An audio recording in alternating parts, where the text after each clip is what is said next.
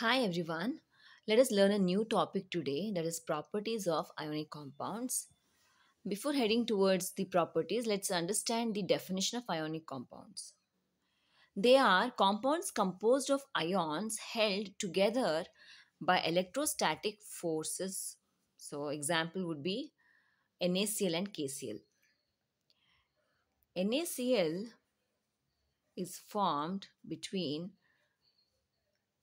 a metal sodium and non-metal chlorine. So we must know that in periodic table is designed in such a way that the left side is more on the metals, and of course we have the middle of the periodic table having the transition metals, lanthanide and actinide. So they're all metals, around 92 to 93 metals. And the right side of the periodic table, they're all non-metal. So chlorine is a non-metal, and non-metals are electronegative. So they are usually they withdraw electrons, and hence they bear a negative charge and they're called as anion.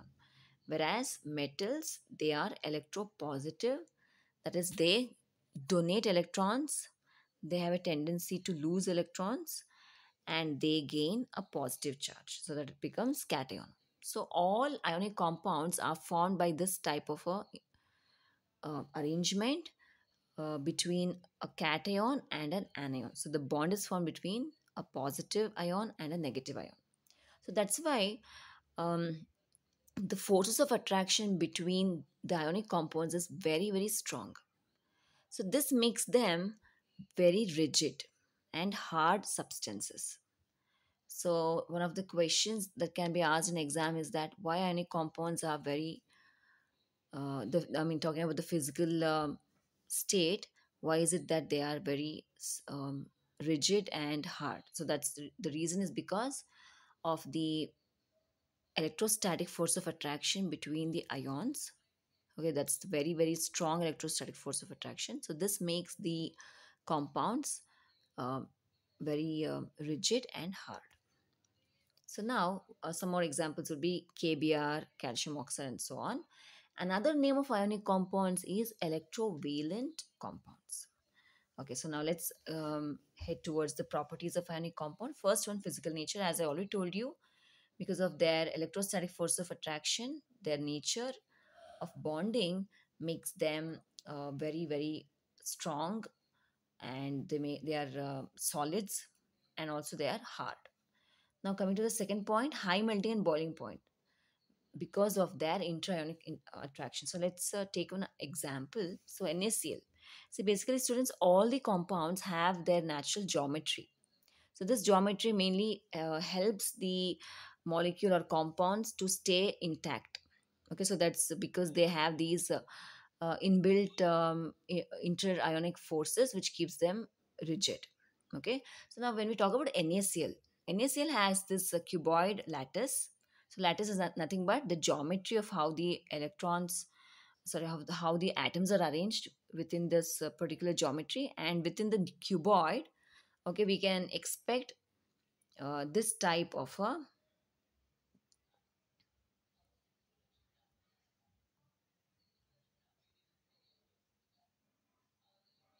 okay, so within the cuboid we can expect a type of geometry wherein the green balls that you can see, they are sodium, and the gray atoms are calcium, chlorine, sorry. Okay, so green is sodium and gray are chlorine. And you can observe how each sodium is bonded to three chlorine atom. So this is just one part of the structure. So like this, you can just imagine infinite structure like this. So obviously now we can expect why the melting point would be so high, because the energy that's being provided to melt is basically used to break each and every bond. Are you understanding? So when we're talking about breaking of every bond present in the lattice, what happens is automatically the melting and boiling point of the particular ionic compound increases. So if you look at the um, readings here, so we have NaCl at melting point of 1074 Kelvin and boiling point of 1686 calcium chloride and calcium oxide respectively. So now here, again, when we talk about this high melting and boiling point, it's only because of their geometry. Okay, that's the arrangement of atoms in the particular lattice, so makes them very rigid, and to break all these bonds requires a lot of energy, and hence their melting and boiling point shoots up to more than 1,000. And calcium oxide, you can actually see it's 2850 melting point and 3120 as boiling point, because that's the reason why ionic compounds have extremely high melting and boiling points. Now, the third one would be solubility. Now, as I already told you that ionic compounds are mainly made up of uh, a combination or bonding between two ions, that is a positive ion and negative ion, cation, anion. So here there is mainly a polarity that we can observe. Okay, now similarly, when you talk about solubility, so let's say I have a beaker, and in this beaker I have taken water as solvent.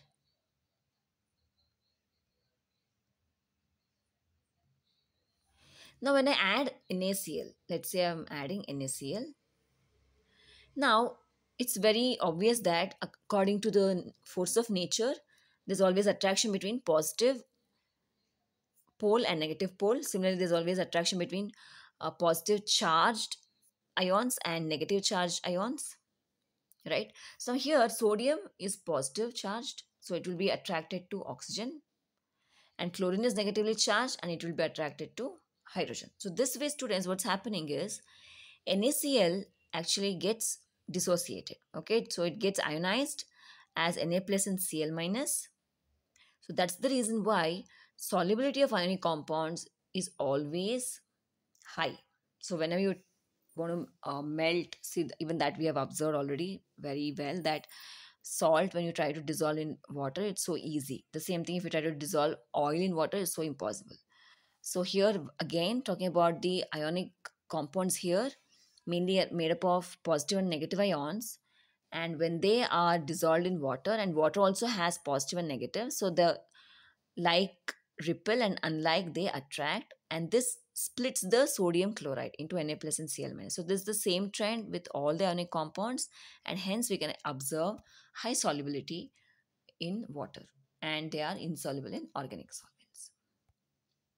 Now the fourth one would be conduction of electricity. Again, see, conduction of electricity happens only because of two conditions. One is free electrons. So when you talk about free electrons, it also means that there is a lot of mobility within the, let's say, if you're talking about a wire, electrical wire, so there's a lot of mobility within the electrical wire with respect to the electron movement. Similarly, when you're trying to conduct electricity in water also, the water also conducts electricity, and all the ions that I'm sorry, the ionic compound that is being that's melted in the water, they also will be split into positive and negative. And whenever there are ions, okay, so whenever there are ions, always there will always be 100% conduction of electricity. So let's take one example. So suppose I have taken water, okay, and in this water I've dissolved NaCl. So there's water plus NaCl in this. Now let's say I am going to fix two electrodes, okay, and then I will connect it to a bulb. So now, and that's also further connected to a source. Now the moment the switch is on, what is going to happen is there will be conduction of electricity, because sodium chloride now is in water, and as I already told you, it would have got ionized into Na plus and Cl minus, and this Na plus Cl minus starts moving, okay, that is positive to negative terminal, negative to positive terminal. And as they're moving continuously, what's happening, there is movement of electrons. That is there is mobility within the wire, and this will make the bulb glow. So that's the reason why conduction of electricity is possible in ionic compounds. Okay, so these are some of the main properties of ionic compounds. I hope it was helpful. Thank you.